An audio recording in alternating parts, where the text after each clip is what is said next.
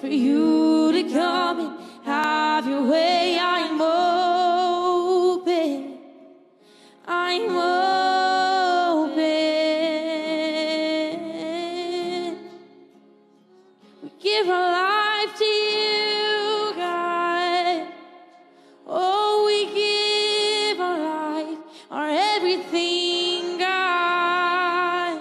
That is so good. Thank you, Lord. Thank you, Mary, for your yes. So she hears it, and she's the first to receive the saving act of the Spirit of God. She's the first one, the new Eve. She's the one who says yes to God's plan. You got to say yes to God's plan.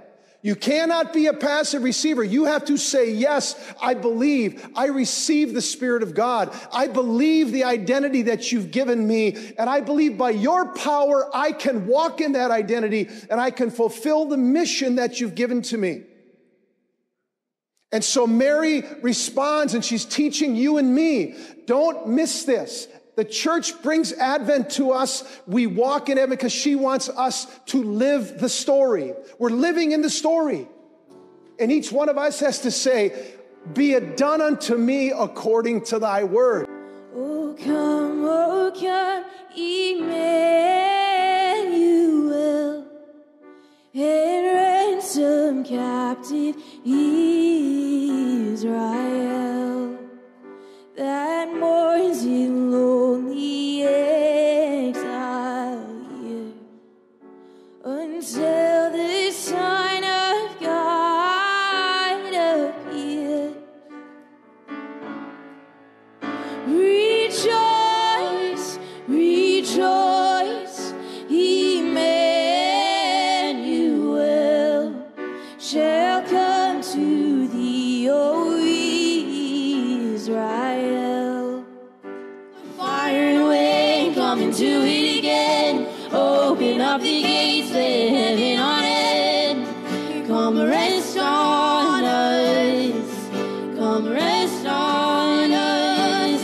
Fire and wind coming to it again. Open up the gates, let heaven on end.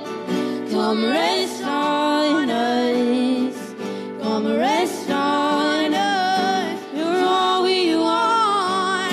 Singing Holy Spirit, come rest on us. You're all we want, Jesus. You're all we want. Holy Spirit, come rest on us. You're all we want. Oh, you're all we want. And Holy Spirit, you are welcome here. Come flood this place and fill the atmosphere. Your glory, God, is what our hearts long for, to be overcome by your presence, Lord.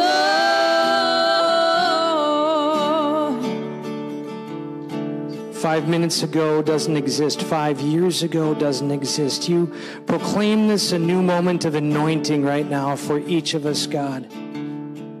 You see the broken part of us. You see the struggle within us. You see those things that we've been battling with, Lord, and we release our white knuckles from controlling them right now, Jesus, and we invite you to help us do that. We surrender lesser things for greater here, God, and we desire your Spirit to flood us. We who are temples of your Holy Spirit, we just invite you, God, to anoint and flood and fill us, and we turn it to you in praise. We proclaim this a new moment, a new anointing. We receive you, Jesus. We glorify you. We praise you. You are the way maker. You pave the path. The voice crying in the wilderness, make straight the way of the Lord. Lord, you pave that path from this moment into eternity with you. We receive it. You are the way maker, miracle worker. You're the promise keeper. You're the light in the darkness. That is who you are. Open our eyes to see you, Jesus. We receive you. You are way maker, miracle worker, promise keeper, light in the darkness. My God, that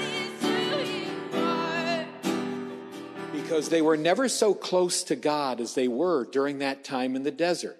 God provided everything for them. Manna, quail, water. They were close. Once they crossed the Jordan into the promised land, however, they began to fall away from God. They began to worship false gods. They began to realize, well, maybe we don't need God. We have the promised land. They forgot the person that gave them the promised land. And I think that there's a parallel to our society today. Have we forgotten who has brought us to the promised land? Have we forgotten that God calls us to repentance and renewal? Do we need God anymore? Do we want God anymore? Some would say our society has turned its back on God. Some would say that we as a people have just said, we don't need you anymore. Or we don't want to do what you want us to do or what we're called to do.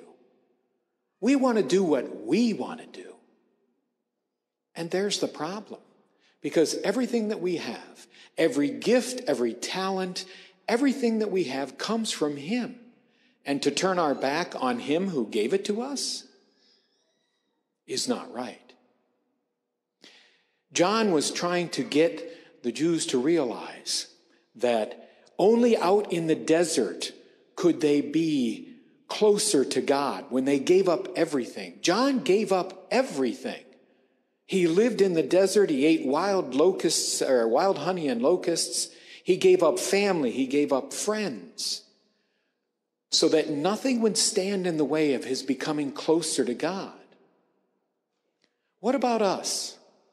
What are we willing to give up to be the messenger of Christ? What are we willing to do to grow closer to God? God is calling us to repentance and renewal just as surely as John the Baptist was calling Israel to repentance and renewal 2,000 years ago. How are we going to answer that call? In a moment, I'm going to bring Christ, body, blood, soul, and divinity down here so that you can come forward. And you need to answer Him for yourself.